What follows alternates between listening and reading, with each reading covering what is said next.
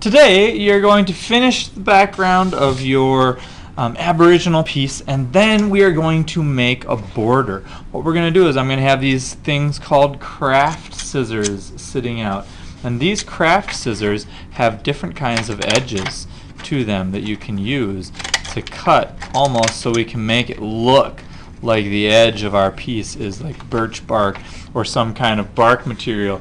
And inside of the scissor container that I've got on the side of the room are a bunch of different kinds of edges.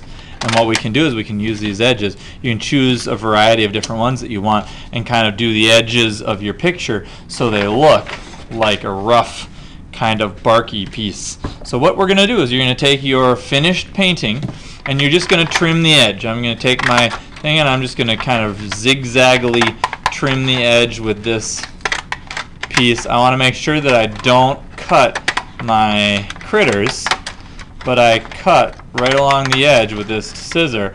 I'm going to round out my corner a little bit. Okay, you can kind of see the leftover scrap there. And I'm going to continue around the edge, and we're kind of trying to make it look rough and bumpy on the edge.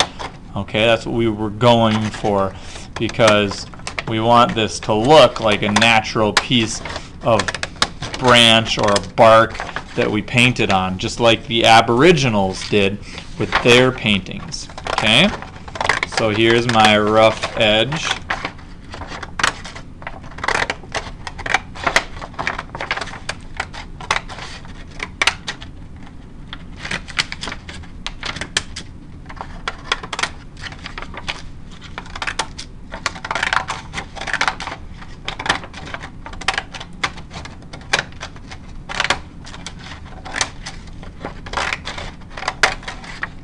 Okay, and once we get this edge finished,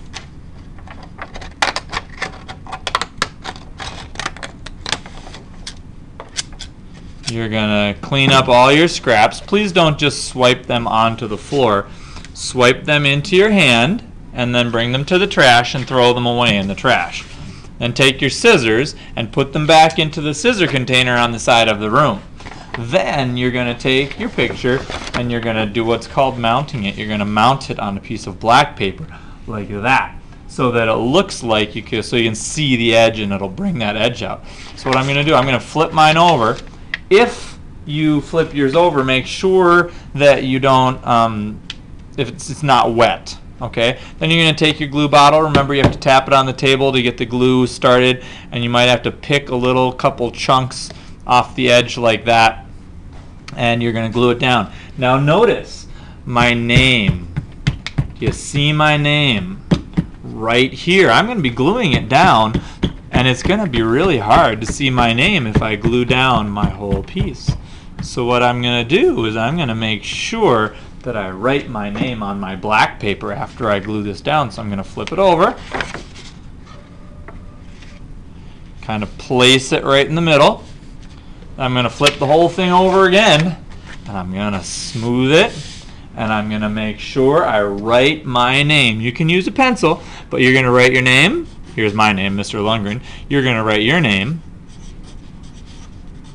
and then you're going to write your teacher's name. Let's pretend this is Miss Lindsay's class. Lindsay. And you're going to write it, whatever your teacher's name is, write that there. And if I kind of tilt this up now into the light, you'll be able to see that, yes, in fact, you can see the pencil there. But so at the end, your picture should look something like this. It should have a black border, and it should have a rough cut edge with some of those craft scissors at the side of the room.